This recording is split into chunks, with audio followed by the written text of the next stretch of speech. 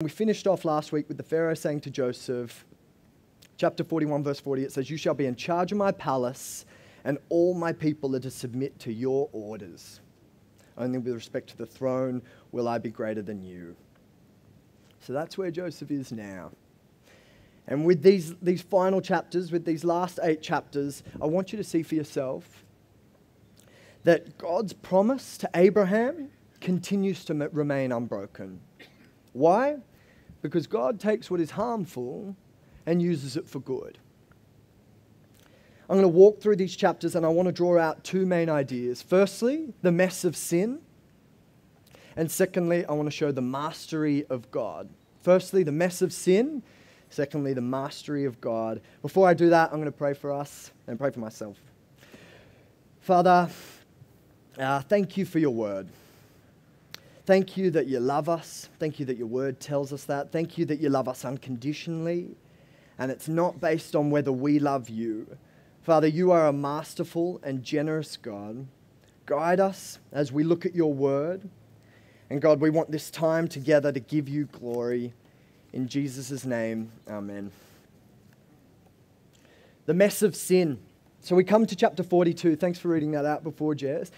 And what we've just read out and heard is now that the 7 years of abundance has just come to an end.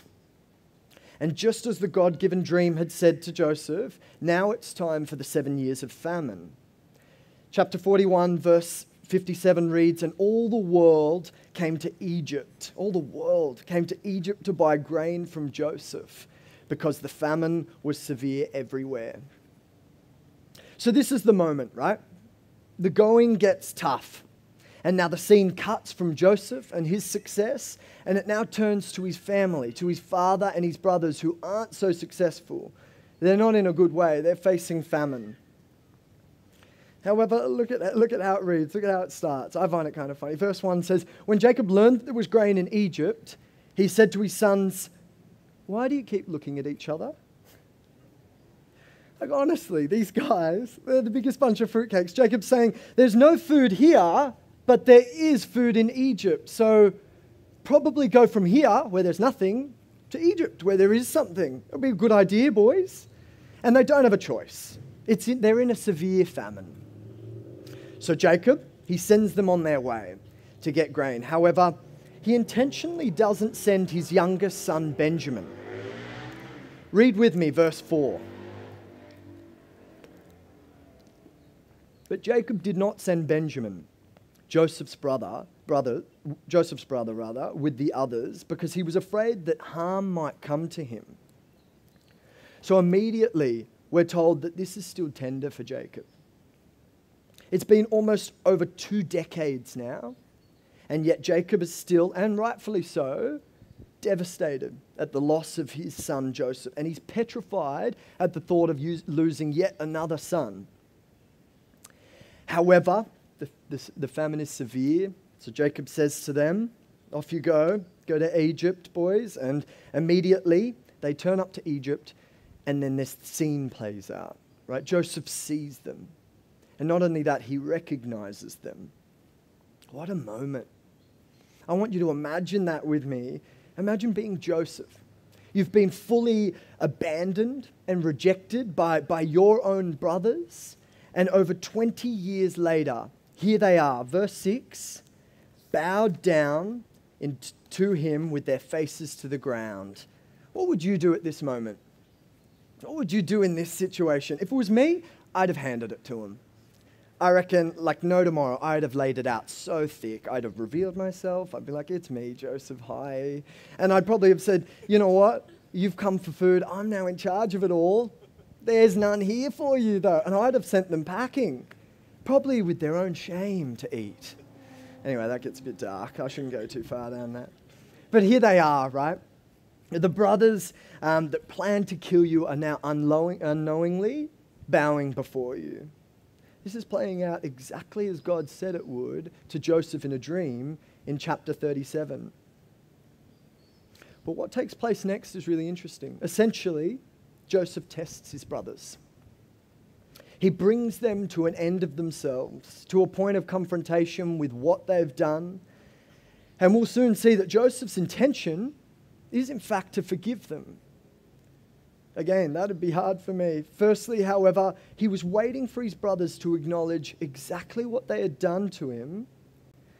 And look what Joseph says. He goes on to say in verse 15 of chapter 42, and this is how you will be tested. As surely as Pharaoh lives, you will not leave this place until your youngest brother comes here. He's put his finger on a tender spot, hasn't he? And in response to this, the brothers are in turmoil. They know the devastation that they brought to their father at losing Joseph, or now at the thought of losing another son. And all of this stems from the heartbreak from losing Joseph in the first place 20 years ago. Verse 38, Jacob goes on to say, essentially, it'll kill me if harm comes to my youngest son, Benjamin. And like Ray showed us last week, Genesis 37 tells us these brothers, they were engulfed in pride, in jealousy, in hatred for Joseph. Come with me, read verse 8 of chapter 37. It says, his brothers said to him, Joseph, do you intend to reign over us? Will you actually rule us? And they hated him all the more because of his dream and what he had said. Look at how the brothers respond to Joseph's testing. Read with me verse 21. They said to one another, surely we are being punished for our brother. We saw how distressed he, Joseph, was when he pleaded with us for his life, but we would not listen. And that's why the distress has come on us. Reuben replied, didn't I tell you to not sin against the boy? But you wouldn't listen. Now we must give an account for his blood. Their response is interesting, isn't it? It's very tit for tat. And without sounding too fancy, what we're seeing here is they're holding to a retributional understanding with God. Because that they've done wrong, God is dealing with them here and now in punishment and in response to their actions. However, as the story unfolds, the very one they sold off, Joseph, happens to be the one in power and willingness to feed them, to sustain them, and to save them. What is evident in these verses is that these brothers are faced with the reality of their sin. They're backed into a corner and they're forced to face their actions. Joseph, like I said before, has put a finger on a tender spot, and the brothers are confronted with what they've done. However, still at this point, Joseph hasn't revealed himself. And he won't for some time yet. And you know why? Because through Joseph, God is giving the brothers more time to confront their sin, to recognize it, to confess it, and to call it for what it is. Why? So that they might be reconciled and forgiven. Now, don't get me wrong. If I were to have a dream one night and I come down one morning for breakfast and I've got my 10 brothers around me and my parents are there. I can't imagine this scenario, but try. And I come down and I'm sitting at the breakfast table and I say to them, guys, you'd never believe what happened last night. I had a dream and all of you were there. And in fact, I was in charge of all of you guys and you were all bowing down to me and it was a dream from God. So, it's going to happen. Hey, Reuben, pass the juice or whatever. Could you imagine that conversation? Could you imagine that scenario playing out? If it was me, I think rightfully so, I'd probably be pretty annoyed with Joseph. And it's something to say that we all would be. But regardless of the response, the response for the brothers should not have been, let's go kill him. And furthermore, to go sell him and leave him for dead. Over the next 2 chapters of Genesis, 43 and 44, we see the brothers and we see them go back and forth to Egypt. And on their second trip, they go with their younger brother, Benjamin.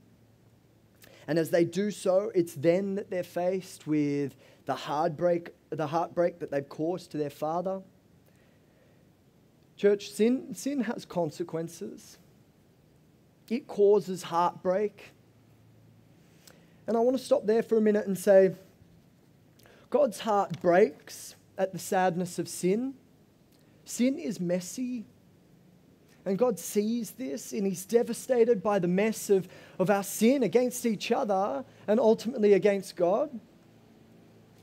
God knew for these brothers, and I want to open it up and say, God knows for us today that we need to be confronted with our sin. We need to come to a realization of what we have done. And now I'm going to speak big picture for a second. We, all of us have turned our backs on God. Whether you've said it explicitly or not, our actions daily imply and show that we want nothing to do with God and we want everything to do with ourselves. We want it to go our way.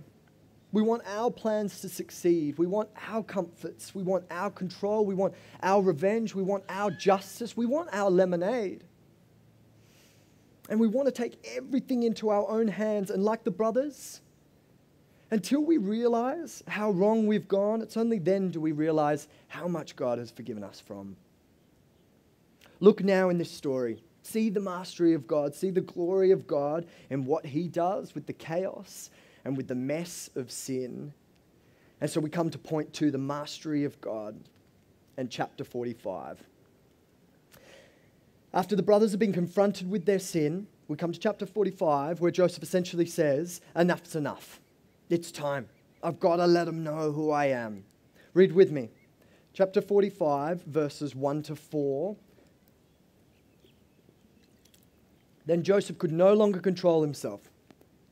And before all his attendants, he cried out, have everyone leave my presence.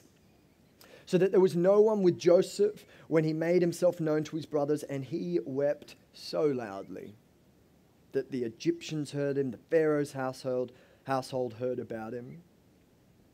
Joseph said to his brothers, I am Joseph. Is my father still living? But the brothers weren't able to answer because they were terrified at his presence. Then Joseph said to his brothers, come closer to me.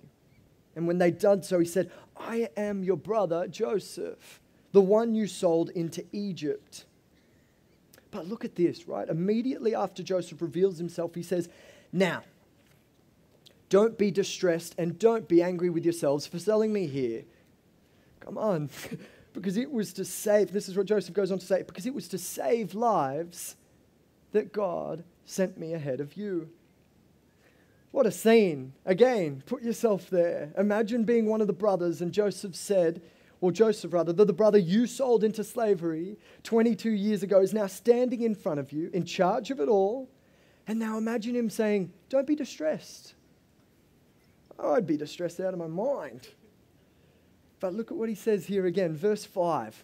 Because it was to save lives that God sent me ahead of you. Friends, this is the mastery of God. It's that he takes the most horrendous, harmful actions and uses them for good. Nothing for God is too far gone. No one for God is too far gone. He takes the hardship, he takes the sadness, he takes the brokenness of our lives, of this world, and he brings about his good plan. And what's his good plan? It's to save lives. The whole story of Joseph shows God's hand as he takes the devastating decisions of Joseph's brothers to then use Joseph to offer hope to a starving world and to a starving family. And it's funny because on first reading, I think to myself, oh my, those brothers, they are rank. Like, who would do such a thing? But on second reading, I realize I am the brother. We are the brothers.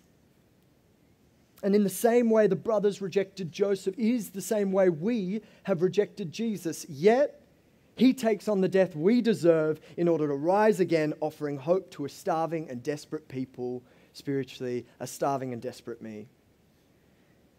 Now, quickly, I want to make an important distinction. There are difficulties in life that are a result of our sin. For example, if I rob a bank, I'm going to end up in jail. That's fair. That's justice. And that's a direct consequence of my actions. However, there are some hardships in life that have nothing to do with our sin specifically and our actions. And they're simply a result of being in a broken world. simply a result of living in a broken world. And for some of us here today, you might be in some of the hardest times of your life. And I want to say to you today that God hasn't forgotten you, that you are not alone. And in particular, I think about the Kutri family right now, who are in some of the most difficult times of their lives. And I guess I want to say to them, God's heart breaks with you guys. And like Joseph and Jesus, who felt the weight of their experience, so can we. Like Joseph and Jesus, who also felt and wept, so can we. What we see in the story of Joseph, and like we see in God's character, is that God brings purpose out of pain. I hope that's helpful for someone here today. I hope that's timely. Does God want pain? No. Is God simply mechanical and plan-driven when it comes to Joseph's pain, when it comes to your pain today? No. God's heart breaks for the sadness of this world, and God doesn't hide away in the face of hardships. It feels like it. Sometimes it feels like God's so far away.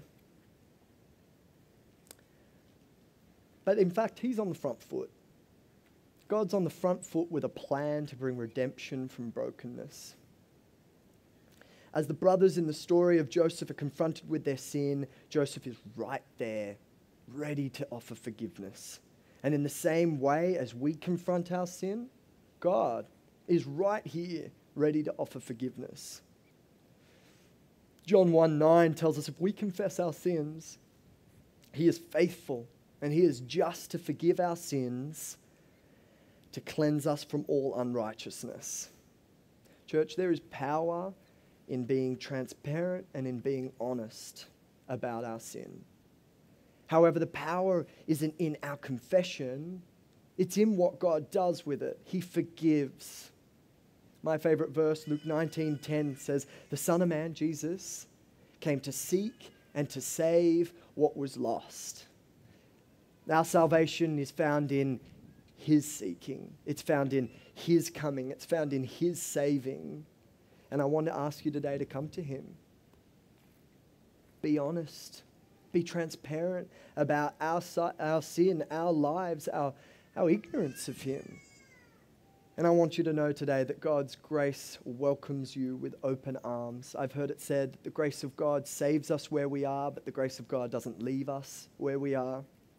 God saves and He transforms. And as we pick up the Bible and let God start speaking to us, and as you come to Him in prayer with the daily decisions of life, get ready. Get ready for God to start shaping, to start transforming you into someone who looks more and more like Jesus. This is an honor, and this is a good thing. Church, we're saved with a purpose, and we suffer with a purpose. So you know what's good, friends, is that sin and brokenness, they don't have the last word. God does. And I hope that offers comfort for you today. So when we face negative health reports, when we face difficulties at work, financial complications, loss of relationships, or any other kind of sadness, pain, and hardship, the Christian is able to say and have confidence that my God has a plan, and that plan involves the saving of many lives. And even though I might not understand it, or I don't know how long I might be in it for, I do get to know that God's plan, like I said, involves the saving of many lives. God takes what is harmful and He uses it for good. And as the story of Joseph continues, Jacob turns up to the city of Egypt. Joseph's dad turns up. And look at what Pharaoh says. Verse 5 of chapter 47. Come with me. Your father and your brothers, verse 5, your father and your brothers have come to you, and the land of Egypt is before you. Settle your father and your brothers in the best part of the land. Let them live in Goshen. And if you know any of them with special ability, any among them with special ability, put them in charge of my own livestock. Joseph, at this moment, is then reunited with his father, which results in Joseph breaking down, emotions boil to the surface. Gentlemen, real men cry. And that's the whole point of today's, just kidding, it's not. But that's an important one, real men cry. And notice here what Pharaoh says. He says, settle your father and your brothers in the best part of the land. Now, this is the opposite of the brothers' retribution theology that I was talking about before, this understanding of God, that they've done wrong. However, it's the opposite, yet God's plan to bless prevails. And after 17 years, so come with me now to chapter 49, after 17 years of Joseph's dad and brothers living in the land, Jacob nears his death. And he gives his final word to each of his sons, which carries power. As God's promise to Abraham endures, it remains unbroken. Look at what Jacob says to Judah, verse 8 of chapter 49. Judah, your brothers will praise you, and your hand will be on the neck of your enemies. Your father's sons will bow down to you. You are a lion's cub, Judah. You return from the prey, my son. And like a lion, he crouches and he lies down like a lioness who dares to rouse him.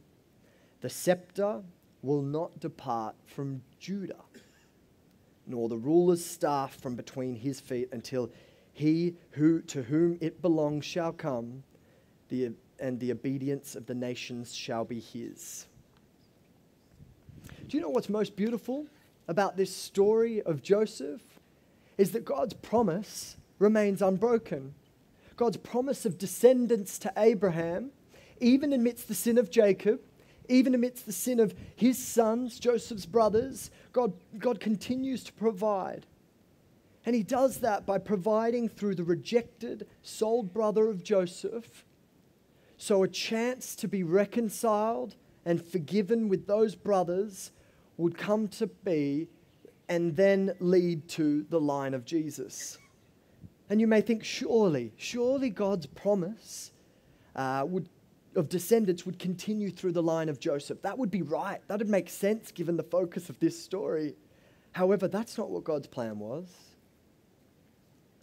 All the more we see that God continues to make a way through the broken. In a big picture, though, and this time, and here rather, we see that it's through the flawed man of Judah. The man Grant spoke to us 2 weeks back, this twisted man. It's through him that it's the line of Judah rather, that leads to the birth of Jesus.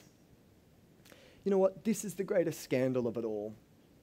And somewhat, it's the whole point of the story of Joseph. Humanity makes a mess of it, but God makes a way through it. This reinforces the character of God, who takes the harmful and uses it for good. It is through the broken, harmful man called Judah that God would decide to use Joseph to reconcile with his brothers, save them from the famine, all that so that it would lead to the life-giving man called Jesus. This is who God is. This is the mastery of God.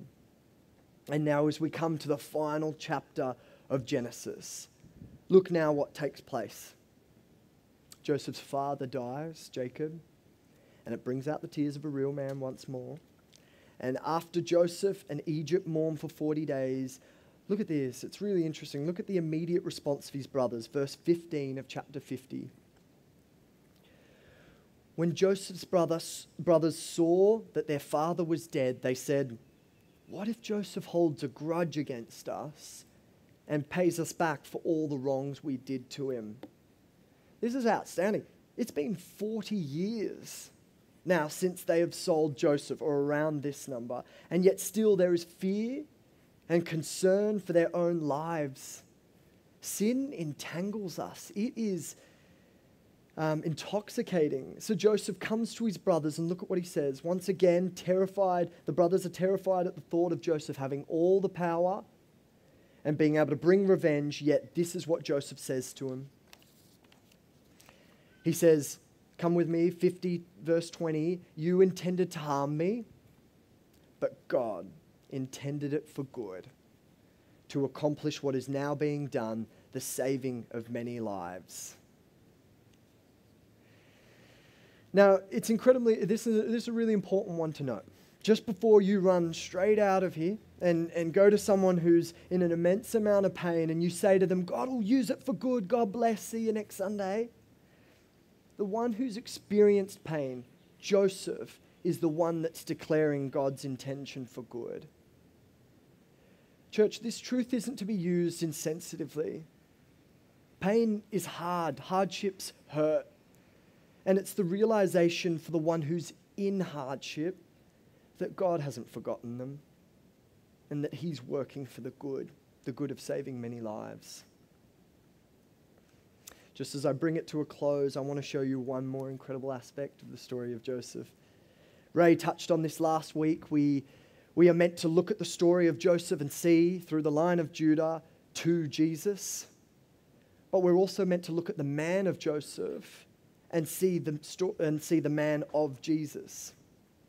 Joseph was a man sent by God who trusted God and as a result was rejected, was mocked, was sold by the very ones he called brothers. And in case you're not familiar with the story of Christ, this is exactly what happened to Jesus.